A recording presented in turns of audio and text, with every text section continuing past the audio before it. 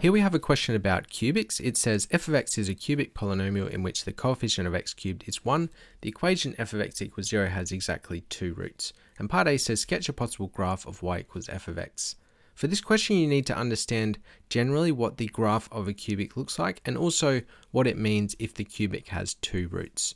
So typically, you would see a cubic with 3 roots. So if I draw a quick set of axes over here, a cubic goes up, cutting the x-axis once, down, cutting it twice, and up again, cutting it a third time. So that's the general shape of a cubic graph.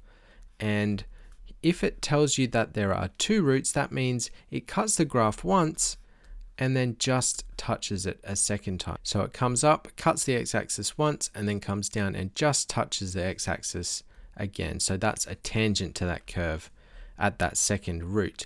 And it could also go the other way, so it could go like this, just touch it from behind or below, sorry, and then go up and cut the x-axis again. Or if it was a negative cubic, it would come down touching the x-axis and then go down and cut the x-axis like that. So that's where this bit of information comes in handy. It says the coefficient of x cubed is 1, meaning it's a positive cubic. So it has this shape like this. So it goes up and then up again like that. So we know that it's going to be either this or touching from below. Okay, so if I were to draw an example of what that graph might look like, I would draw it like this. So cutting the x-axis and then just touching it like that. Okay, so that would be my x-axis there and my y-axis, and that is f of x.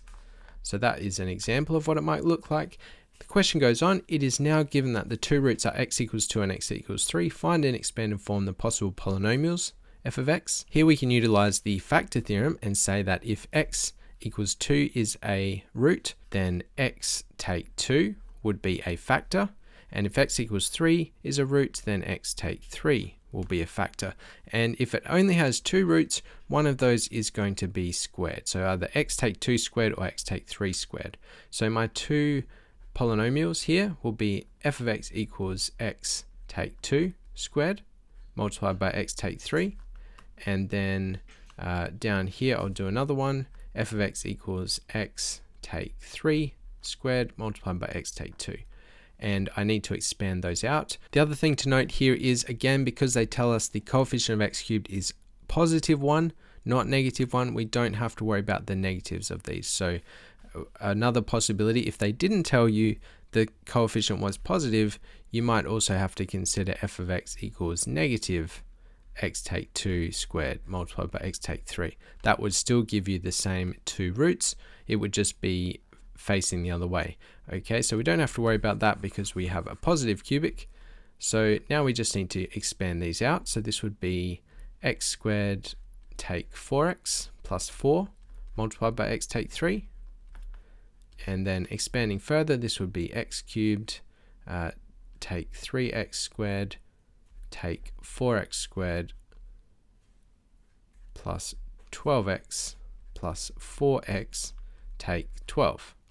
And then simplifying further, we've got x cubed take 7x squared plus 16x take 12. Okay, so that is my first expanded cubic.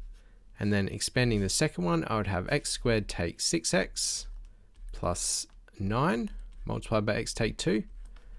And expanding those, we have x cubed take 2x squared take 6x squared plus 9x take 18. Simplifying further, I have x cubed take 8x squared, and I've missed something there. I missed the positive 12x, sorry, positive 12x, and take 18. So then I have 9 plus 12 is 21x, take 18. Okay, so that's my second cubic polynomial. All right, so there you go. That is an interesting question on cubics.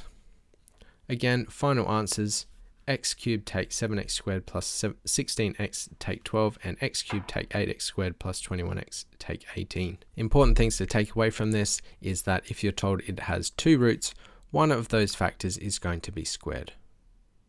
Thanks for watching.